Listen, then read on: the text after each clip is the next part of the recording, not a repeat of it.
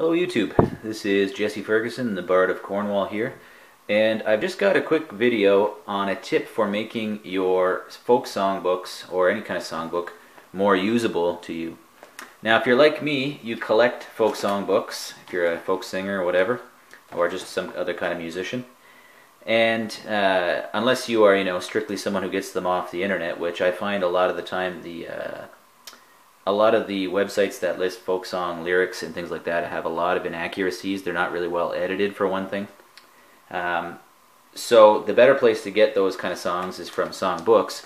And if you have any songbooks where the edge is like this, a squared off edge, which they call perfect bound, then the problem you get as a guitarist, or in fact a pianist, is that they don't lie flat when you're trying to play it. Now this one's not particularly bad. This is the Folk Songs and Ballads from Nova Scotia by famous ethnomusicologist Helen Crichton.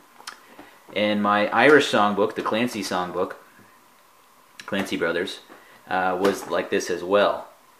And basically, yeah, the basic problem is that they don't lay flat when you're trying to read them. Now this one's not too bad because it has the good binding where they're actually sewn in together. I'll see if I can get it to zoom in on that. The pages are actually sewn into signatures, which is why you get that little sort of scalloped edge there. Boom, boom, boom, boom, boom. Now on even cheaper books, it's not sewn in. They don't sew these little bunches together with thread. What they do is they just glue the edge. And after a while, when you're trying to read these books, while you're playing guitar, you have to smash them flat, sort of, and it ends up breaking the binding and so on. So, if you can, buy these higher quality books where they sew the edge in, like this is my American Folk Songs book. You can usually tell because they'll have a piece of cloth there on most of them, and it's sewn in that sort of scalloped edge. Or you can get these ones where they're stapled, and those will lay flat pretty well. Not just the middle, but the other ones will lie flat. These are the Walton's 100 Great Scottish Songs, 100 Irish Ballads.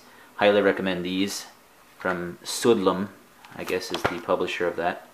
But it's Walton's. There's the ISBN in case you're curious. These will lie flat.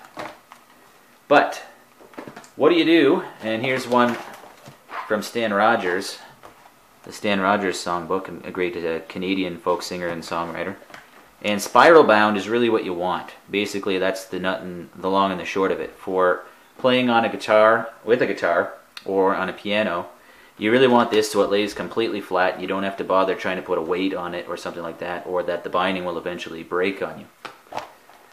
So, what happens if you've got some books like this, or you can't find the book you want in that kind of a binding that's really good? Well, you can take it, I found out, to your local office supply store. I went to the office supply store called Staples here in Canada, but a lot of these larger scale office stores will have a similar service. So what they did is they took a book that looked like this on the edge, and they used a big industrial shear and just cut off the spine, meaning this part of the book.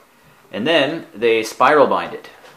They punch the holes to spiral bind the book. So now my Irish songbook from the Clancy Brothers will lay perfectly flat, which is exactly what you want for playing with guitar. So, how much did it cost? It was, I think, $5 or $6 Canadian. So you're looking at a book that cost me $25.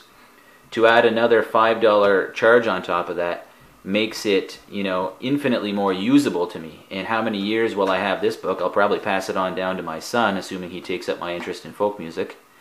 So $5 well spent. I also did it with my Beatles songbook, which was also one of those spiral bound, or a perfect bound one, so I turned that one into a spiral bound book. And any other book that I have that's going to be in that vein, I'm going to do the same thing. They turned it around in about an hour, and they did a great job. I imagine your local, office supply store could do the same. So there's a little quick tip for any book you've got that's hard. It won't lay flat whenever you're trying to play with it on your guitar or mandolin or whatever the case might be. For $5, you can solve the problem for the rest of your life, basically. So there it is. This is Jesse Ferguson, the Bard of Cornwall. I hope you found that interesting, and I will catch you on the next one. Thanks. Bye.